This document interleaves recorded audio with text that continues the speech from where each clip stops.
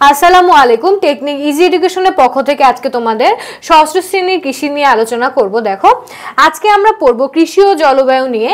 এটির মধ্যে আমরা আজকে মেইন যে টপিকসটি পড়ব সেটি হচ্ছে মাটি, পানি ও জলবায়ুর ভিত্তিতে কিভাবে কৃষি পরিবেশ অঞ্চল বিভক্ত করা হয়েছে, অর্থাৎ ভাগ করা হয়েছে। আমরা জানি বাংলাদেশ যত ছোট দেশই হোক না কেন, এর এক একটি অঞ্চলে এক এক ধরনের জলবায়ু বিরাজ করে। সেই ক্ষেত্রে আমাদের প্রত্যেকটি অঞ্চলে একই ধরনের ফসল কখনো উৎপাদন করা সম্ভব হয় না। এর কারণ হচ্ছে সেখানকার মাটি, পানি, বায়ু সব এক ধরনের নয়, এগুলোর মধ্যে ভিন্নতা রয়েছে। সেই ক্ষেত্রে দেখো, এখানে বলা হয়েছে মাটি, পানি ও জলবায়ুর ভিত্তিতে কৃষি পরিবেশ অঞ্চল।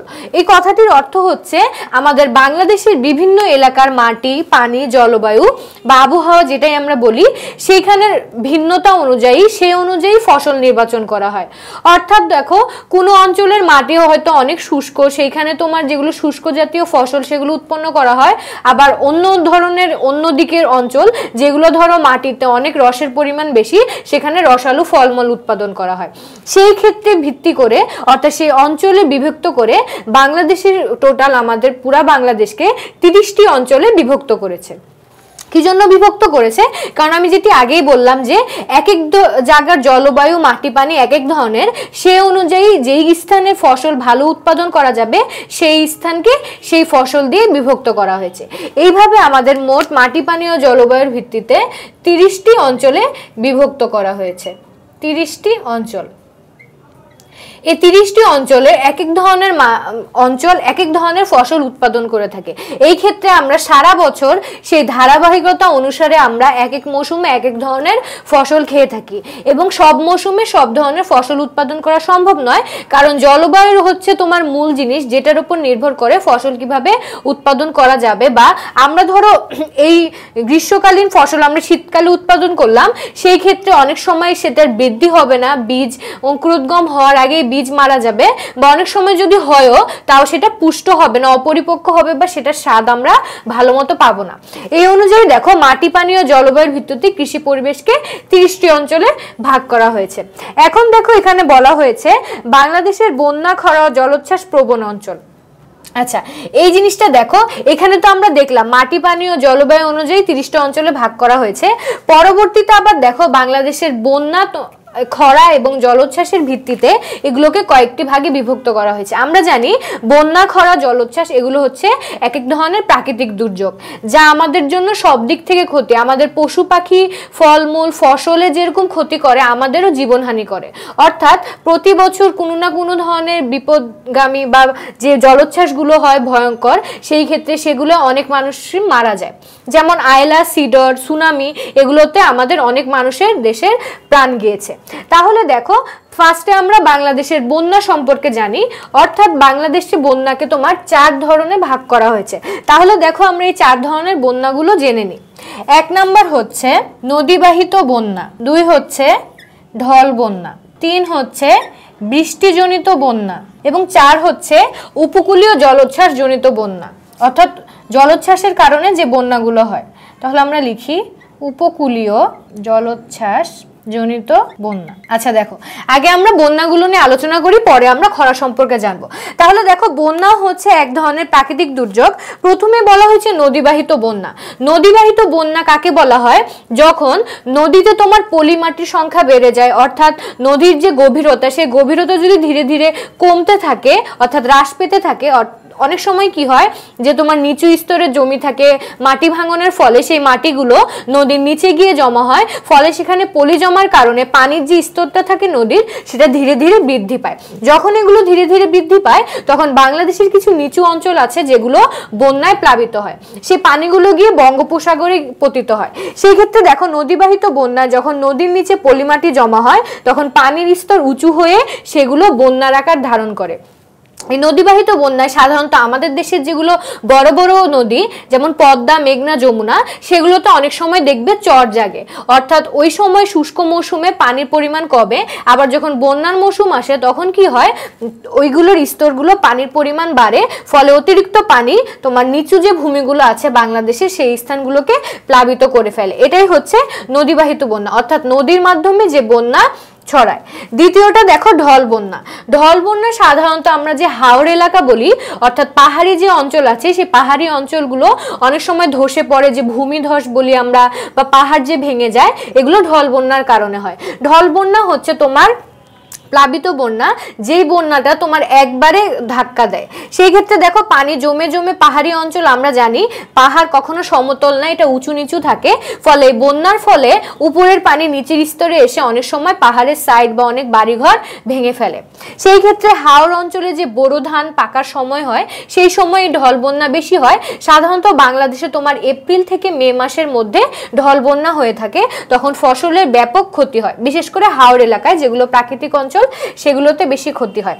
তাহলে এই ঢল বন্যা কাকে বলে? এই ঢল বন্যা সাধারণত তোমার ঢল আকারে প্রবাহিত হয়, অর্থাৎ নদীর স্রোতের মতো প্রবাহিত হয়, এবং এই বন্যা 1 থেকে কয়েক মাস পর্যন্ত স্থায়ী হতে পারে। এরপর দেখো আমরা 3 নম্বরে যাই। 3 নম্বর হচ্ছে বৃষ্টিজনিত বন্যা। বৃষ্টিজনিত বন্যা বলতে বুঝতেই পারছো বৃষ্টির কারণে যে বন্যাটি হয়ে থাকে।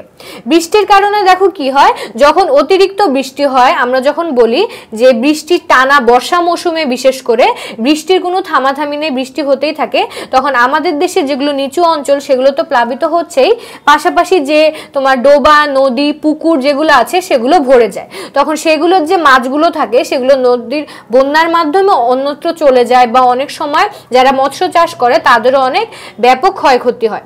বৃষ্টিজনিত বন্যার কারণে, অর্থাৎ অতিরিক্ত বৃষ্টির কারণে এই বন্যাগুলো হয়ে থাকে। সাধারণত আমাদের দেশের শ্রাবণ আষাঢ় মাসে এ ধরনের বন্যা দেখা যায়। এই ধরনের বন্যা যখন হয় তখন তোমার যারা কৃষক থাকে তাদেরকে সাবধান হয়ে যেতে হয়, তাদের যে ফসলের হানি ঘটার সম্ভাবনা থাকে ওই সময় তাদেরকে সতর্ক থাকতে হয়।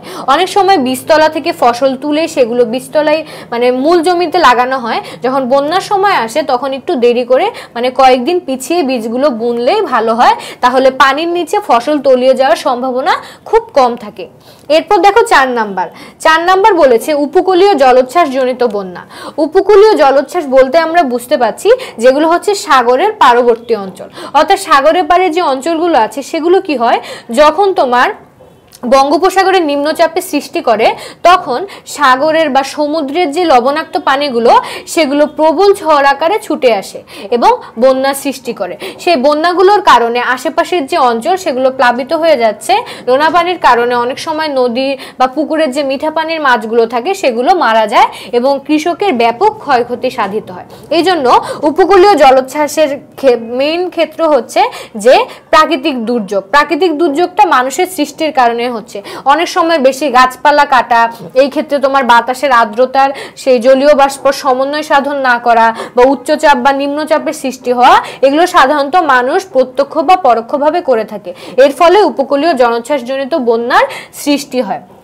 যেমন দেখো এর সবচেয়ে বড় উদাহরণ হতে পারে যে সুনামি কিন্তু তোমার সমুদ্র উপকূলের মাধ্যমে চলে এসেছিল। পানির যে গতিবেগ ছিল সেটা ঘন্টায় অনেক স্পিডে ছিল, এই জন্য এই সুনামির কারণে বন্যা হয়ে গেছিল এবং অনেক মানুষের বা পশু পাখির বা ফসলেরও ক্ষয়ক্ষতি হয়েছিল। এরপর দেখো আমরা আসি খরায়। আচ্ছা, খরা কাকে বলা হয়? সাধারণত তোমার শুষ্ক মৌসুমে বা গ্রীষ্ম মৌসুমে কমপক্ষে 20 দিন টানা বৃষ্টি না হওয়াকে খরা বলা হয়। সাধারণত গ্রীষ্মকালে খরা হয়ে থাকে যখন কৃষকরা কি করে, ফসল রোপণ করে, অর্থাৎ বীজতলা থেকে ফসল যখন মূল জমিতে লাগায় তখন তারা বৃষ্টির অপেক্ষা করে। বৃষ্টির মাধ্যমে তাদের ফসলের ফলন বাড়ে, কারণ অনেক সময় থাকে যেগুলো দরিদ্র কৃষক তারা যথেষ্ট জমিতে সেচের পরিমাণ অর্থাৎ পানি দিতে পারে না, ফলে তারা বৃষ্টির উপরে নির্ভরশীল থাকে, সেই অনুযায়ী তারা ফসল রোপণ করে। কিন্তু যখন সেই মৌসুম অনুযায়ী বৃষ্টি হয় না, অর্থাৎ টানা 20-25 দিন কোনো বৃষ্টি দেখা যায় না, তখন মাটি ফেটে যায়, অর্থাৎ পানির অভাবে, রসের অভাবে মাটিতে তোমার খরার সৃষ্টি হয়। এটাকে বলা হচ্ছে খরা। খরার কারণে তোমার ফসলের যে পানির প্রয়োজন সেই পানিটা ফসল পায় না, ফলে ধীরে ধীরে ফসল শুকিয়ে মারা যায়। এগুলো হচ্ছে এক ধরনের প্রাকৃতিক দুর্যোগ। বাংলাদেশে এখন খরার পরিমাণ সবচেয়ে বেশি, কারণ কি দেখো আমাদের বাংলাদেশে তো বনভূমির পরিমাণ আমরা জানি যে প্রত্যেকটা দেশের 25 ভাগ বনভূমি থাকা দরকার, কিন্তু বাংলাদেশে রয়েছে 16 ভাগ। সেই ক্ষেত্রে 16 বা 17 ভাগ থাকার কারণে অতিরিক্ত যে পানি অর্থাৎ যে রসের পরিমাণ বা প্রাকৃতিক যে আমাদের যে 6টি ঋতু চক্রাকারে ঘুরে সেই ঋতুগুলো এইসব বৈশ্বিক উষ্ণায়নের কারণে ঠিকমতো আবর্তিত হচ্ছে না। গ্রীষ্মকালে আমরা শীত পাচ্ছি বা শীতকালে আমরা গরম অনুভব করছি, এর ফলে আমাদের প্রকৃতির ভারসাম্য নষ্ট হচ্ছে। এইভাবেই বিভিন্ন ধরনের প্রাকৃতিক যে দুর্যোগগুলো বলতে পারো, বন্যা, খরা, জলোচ্ছ্বাস, এগুলোর সৃষ্টি হয়ে থাকে। আচ্ছা, তাহলে দেখো আজকে আমরা কি সম্পর্কে জানলাম? আমরা জানলাম যে বাংলাদেশের মাটি, পানি, জলবায়ুর ভিত্তিতে বাংলাদেশের প্রত্যেকটি অঞ্চলে তাদের ফসল রোপণের উপর ভিত্তি করে 30টি অঞ্চলে ভাগ করা হয়েছে, এবং বাংলাদেশের কিছু প্রাকৃতিক দুর্যোগ সম্পর্কে জানলাম, যেগুলো হচ্ছে বন্যা, খরা ও জলোচ্ছ্বাস। আশা করি তোমাদের এই টপিকসে আর কোনো সমস্যা থাকবে না। পরবর্তী দিন নতুন টপিকস নিয়ে চলে আসবো। ততদিন ভালো থেকো। আল্লাহ হাফেজ।